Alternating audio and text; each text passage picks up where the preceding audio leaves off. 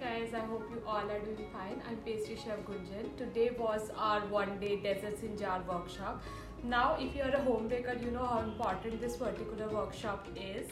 So dessert in jar, basically you have to understand different textures, you have to understand different flavors, and then you have to assemble that in a jar. So yeah, it was a one-day workshop. It was completely egg-free. Let's see what we learned. So starting from here, this is our honey cashew in a jar.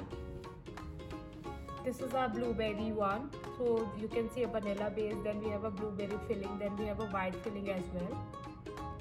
This one is a classic red velvet one. This is a BANOFFEE BISCOFF one. If you can see, creamy BISCOFF. We have a layer of biscuit, we have a layer of cream.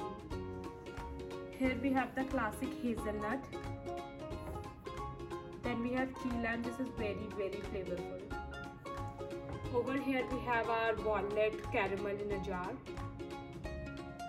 Here we have our different flavor. This is a banana toffee in a jar. And we learned about a new shape also. So yeah, this is what we learned. We learned about different types of combinations, different types of exclusive flavors.